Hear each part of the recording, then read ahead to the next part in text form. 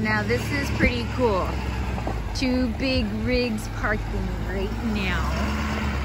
That's my home for the next couple of days, our rig. And then that's our friend's rig. I think this is so cool.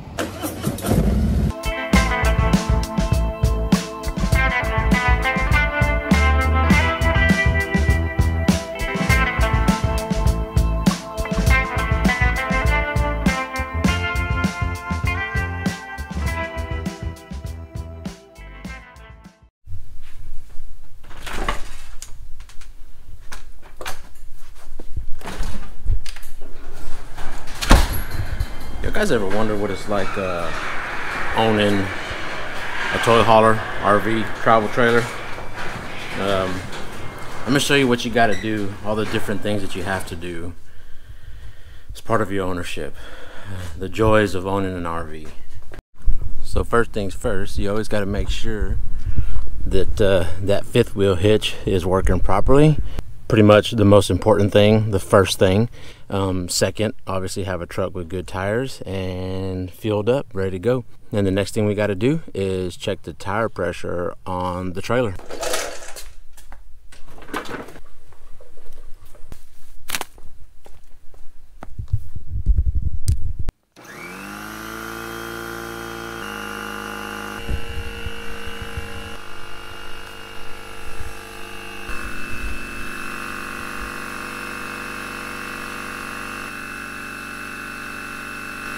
Gotta wait till it fills up.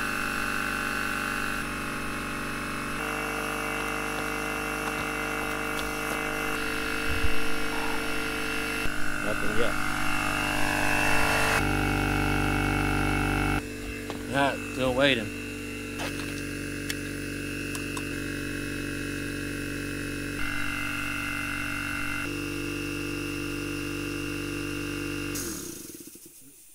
Alright, so now that you patiently waited for your air compressor to fill up, before you take off, you gotta check the pressure. And you gotta do this 4 times. I gotta wait for the compressor again. But I'm gonna get the rest of this and then we'll get back and I'll tell you what's the next thing we gotta do.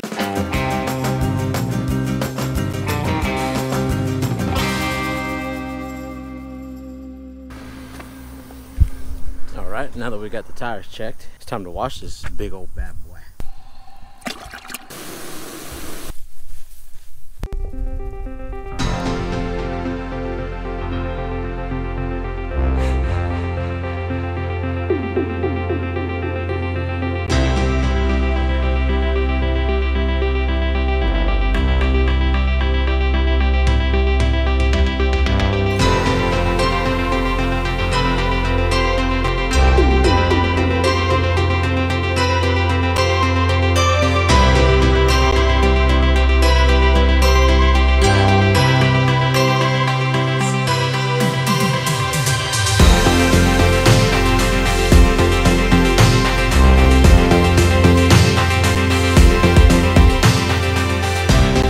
About an hour and a half, 2 hour job. So on to the next thing.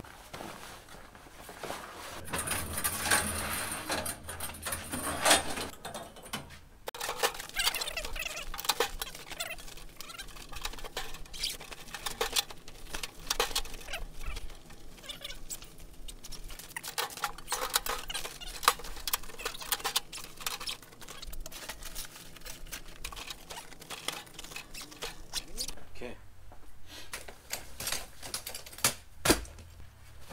Hold that up. Just like that.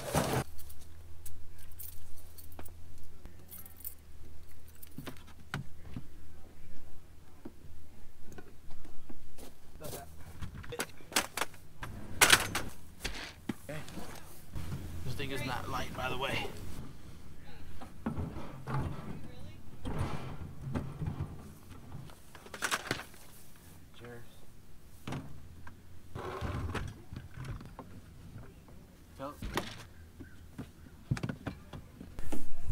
Next is we got to put the motorcycle wheel chock, which I have no idea where it's at. Here it is. This is what I use to hold my road glide up with. Now I want to show you all that I have to do to get this rig ready for the road. But we'll catch up on the next little step, all right? All right, here's something else that we got to do too. Putting a bunch of lumber in the back, so we're gonna be burning some wood. This whole daylight 7 thing sucks. I filled up the black tank really quick with a little bit of fresh water. Dump a couple of drops of soap in it, and as we're driving, you know, that'll help kind of rinse out a little bit. We got a little groceries too into the RV. We'll load that and then come back to the next thing. You even got to refill your soap before you get into the RV. And we don't care what kind of soap we use. We don't care what color it is. We don't care. As long as it's soap. And so, like, if you have big gallons, so I just grab mason jars and fill it up with my milk. Oh. It's always something. So if I still haven't discouraged you in buying an RV, continue watching. Look at this beagle. His legs hanging over the sofa. Alright, so here's another wagon full of stuff that's got to go in. So you just saw the stuff that we took earlier. More stuff. Plus this on the counter. Plus this on the counter. And then we'll probably have another basket of just anything. Cables, clothes. Oh, shoes, yeah. Now we have to do clothes after this. And we're only going to be gone for 2 nights. I'm just kidding. Anyways, back at it. And this just helmets right here. Let's go get this gear up in the RV.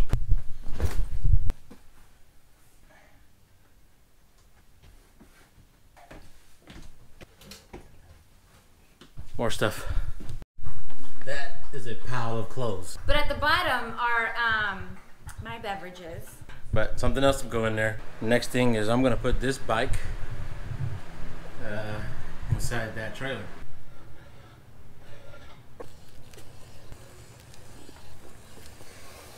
Alright, y'all guys watch me do this. This is scary.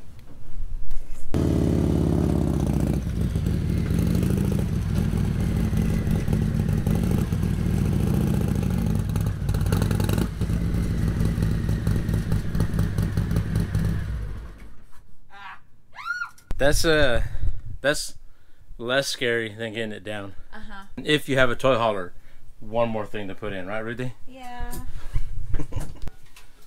So just bringing it in doesn't mean that that's it. You got to strap it down too. But thank you, Ruthie, for spotting me. Always much appreciated. Yes, sir. Because, like I said earlier, if it falls on top of me, I just need somebody to go get somebody to help it get it off of me. When we first bought this rig, it was a lot taller than the last rig. So getting this bike up, the pipes would have hit the concrete. I was trying to figure out all kinds of ways to how to lessen the angle of that ramp. And I came up with getting some ramps. And that's 2 ramps doubled up side by side, bolted together. But before that, it was only 1. And trying to get off of it at the RV park was scary, man. Because I was gonna fall off the ramp. And I don't mind showing my mistakes. I really don't. Just learn from them. Because you learn from them. As long as you learn from them. It was something interesting that I did read the other day. It says that anytime you mess something up and you start over again, you're not starting from scratch. You're starting from experience. Boom!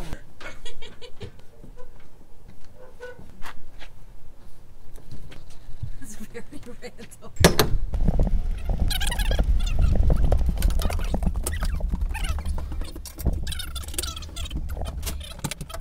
Alright, bike is loaded. Today is takeoff day. My dog's going crazy because he thinks I'm about to leave him, but I'm not. So now we gotta hook up the truck and load a couple of bottles of propane.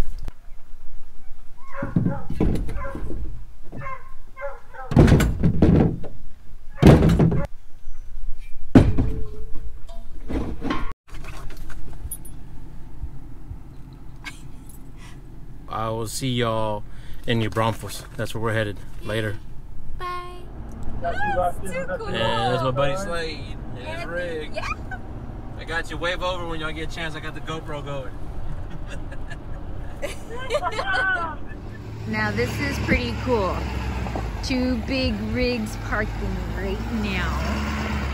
That's my home for the next couple of days, our rig. And then that's our friend's rig. I think this is so cool. This is their first time over here. That is their big country with their, I forget if it's a 350 or 250. And then our torque with our 350. So, one more thing to do. We got to get finished setting this whole thing up, and then we're good. And then that's day 1.